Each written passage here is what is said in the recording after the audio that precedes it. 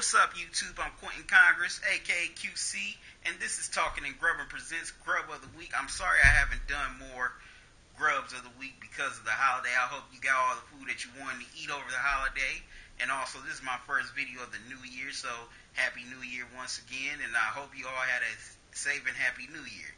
Now, this week I'm showcasing one of my favorite sandwiches from Subway, the Seafood Sensation Sub.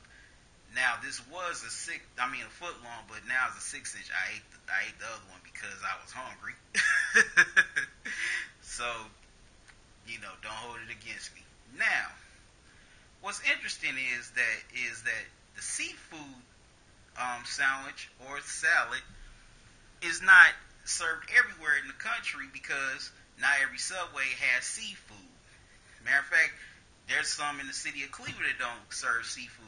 Shout out to the Subway on Shaker Square, by the way, for making this sub. Now, if you like seafood as much as I do, and you want it at your local Subway, talk to the manager or email or call your Subway headquarters. And also, as the girl was preparing my sandwich yesterday, she told me that a lot of people request that their seafood sub be toasted. I got one thing to say. Please do not, and I repeat, do not have your seafood sub toasted, because once you do, it comes out as a different color and looks disgusting. Now if you want to toast the bread and the cheese, that's cool, but the whole sandwich, no, please don't. It's just gonna look nasty. It's gonna look ugly. Now you could get away with that with the other sandwiches at Subway, but you can't get away with that on a seafood sub.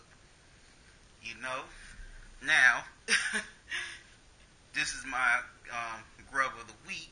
Like, comment, share the video. You can also share what's your favorite sub or subs or salads at Subway. Also, I love that you're watching the videos. I really appreciate it, but I would appreciate it even more if you subscribe to my channel. And when you do, click on the bell icon next to the subscribe button so you'll know when I post new videos. You can see them on your phone, tablet, or through your email. So why be mad? When you miss that I post a new video when your friends and family can be mad? Follow me on Twitter, like me on Facebook. Till next time, y'all have a good one. I love y'all. Peace.